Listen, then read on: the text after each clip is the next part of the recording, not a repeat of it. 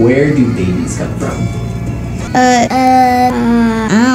From people. Just a few years ago, scientists discovered that we get all our cell organelles from the ovum. Before this, scientists had thought that some of the cell organelles would have come from the sperm, but they later found out that the sperm only provides the genetic material to make up the zygote and nothing else. Yes, that is all that the sperm provides. Half of the genetic material and it's done. Yikes! The sperm is just as selfish as the men who make it. One organelle that is extremely important to the functioning of the cell is the mitochondria, what many people now call, say it with me now, the powerhouse of the cell. Hey, did you know that the mitochondria actually contains its own genetic material? Yes, 37 genes to be exact. The chloroplast in plants also contains its own genetic material, but plants are a topic for another day.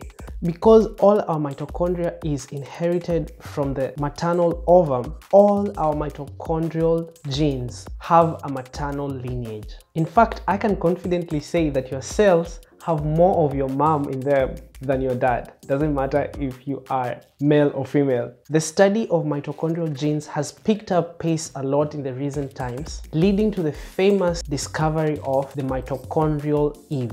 Now, I know what you're thinking. Mitochondrial what? The use of the word Eve in Mitochondrial Eve is actually some sort of misnomer. In fact, it's actually a little bit unfortunate that the name Eve was chosen to refer to this important ancestral trait because, well, the name Eve has certain religious beliefs associated with it. This name Eve has caused some sort of misunderstanding around this discovery. A more accurate name would have been the most recent mitochondrial ancestor of every human. But I guess that is too much of a mouthful. So the scientists who published this work decided to just go with Mitochondrial Eve. I guess it does have a ring to it, doesn't it? By studying the genomes of more than 1,200 indigenous people living in the southern part of Africa today, the team pieced together the lineage of one of the oldest DNA lineage to date, a collection of genes called L0, which is passed down maternally through the mitochondria, has survived remarkably unchanged for hundreds of thousands of years. By tracking where the L2 lineage first split, the researchers believed that they may have pinpointed precisely where the first carrier of the L0 mitochondrial gene might have lived for thousands of years. Mitochondrial DNA account for just a fraction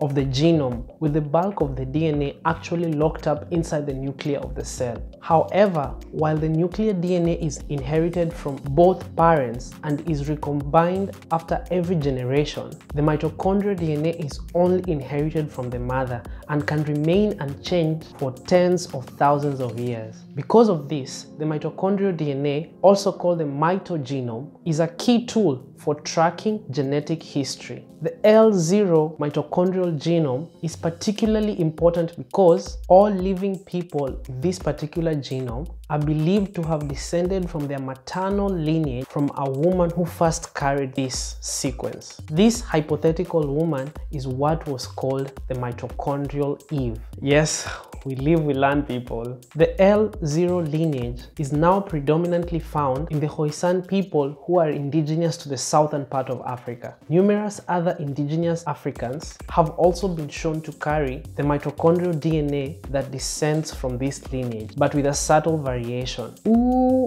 I think I want to get my mitochondrial genes tested now to see if I am part of this special L0 mitochondrial Eve lineage. By comparing these variations from group to group, geneticists can piece together a general timeline of when these ancient genetic lineages diverged. The dataset acquired in this recent research created one of the most accurate snapshots ever taken of how ancient mitochondrial lineages are dispersed around southern Africa. This distribution data allowed the team to estimate where and when mitochondrial Eve's descendants first split into genetically distinct groups. The author, Vanessa Hayes, a geneticist from the Govan Institute of Genetic Research in the University of Sydney said that scientists have known that humans originated in Africa roughly 200,000 years ago. But what hadn't been figured out until this research was done is where the exact homeland was.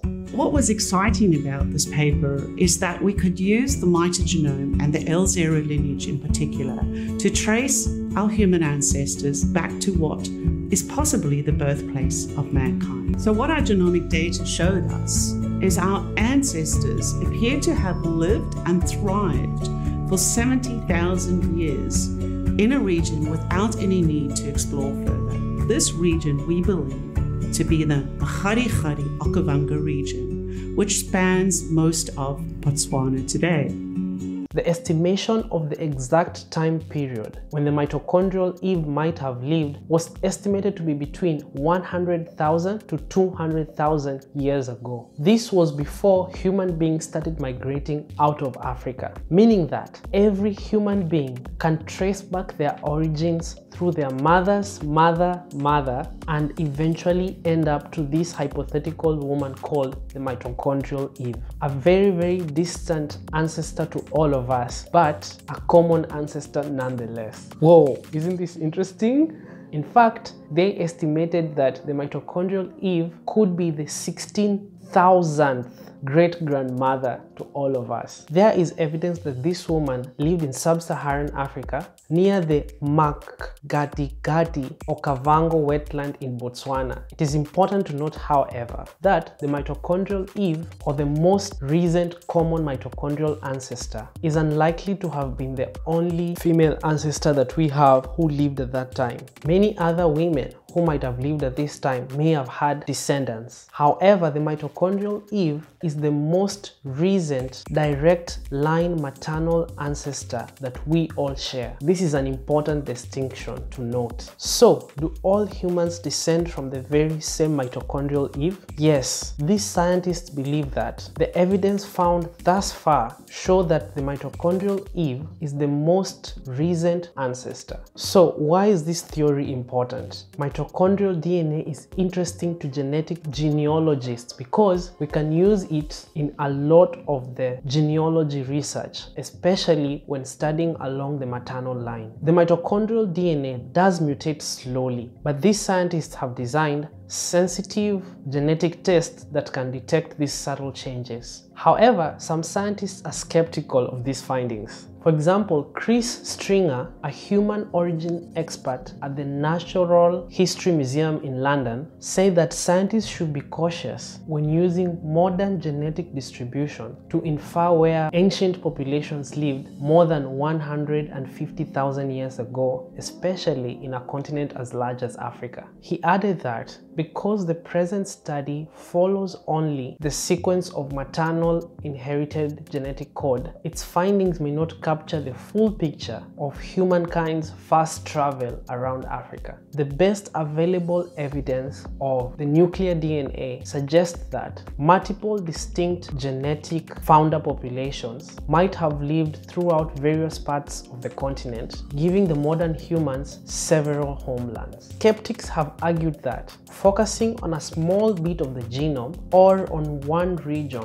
or on one stone tool, or even on one critical fossil cannot capture the full complexity of our collective human mosaic origins. Another thing that this study fails to capture is the other half of our genetic lineage, i.e. the male half. Looking at the male inherited Y chromosome, the most divergent in extant humans are found in West Africa, not South Africa, suggesting that the Y chromosome ancestors might have originated from West Africa. The authors of this study do acknowledge that humans might have had several homelands. L0 is simply the most well-preserved lineage, especially thanks to its strictly maternal provenance. So, while researchers may be closer to pinpointing the Little Eden where the Mitochondrial Eve started her family, I guess it's still too early to say that we have found our homeland. However, I think it's safe to say that with the evidence we have thus far,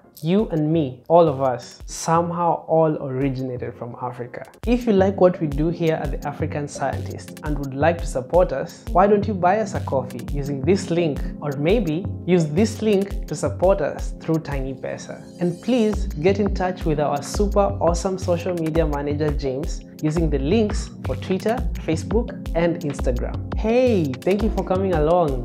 This is the African Scientist, science from an African perspective.